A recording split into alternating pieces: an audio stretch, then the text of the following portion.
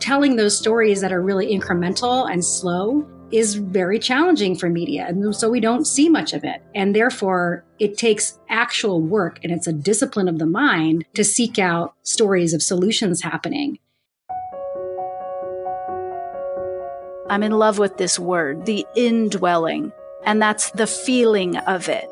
You can learn something in your mind, but if you don't create an indwelling for that information, it doesn't stay. This is called head, heart, hands work. There's lots of different frameworks for this, but I just really love that word of how do we create the indwelling for climate information.